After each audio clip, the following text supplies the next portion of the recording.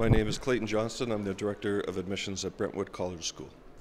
Okay, what are the opportunities at your school for Turkish students? We have students from 40 countries around the world. We have had 23 Olympians graduate from our school, so we have a fantastic sports and arts program, and we're on the west coast of Canada. And why would a student choose your college and Canada instead of other countries or other colleges? What are the advantages for them?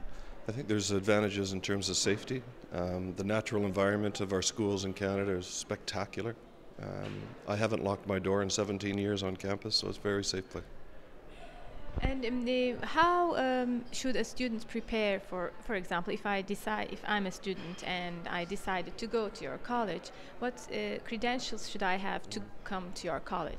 Well, first of all, you have to want to be there, so it has to be something that you really want to do. And in terms of English, we don't have an ESL program at our school, but if there's a functional English in grade 9 or 10, it's a great fit.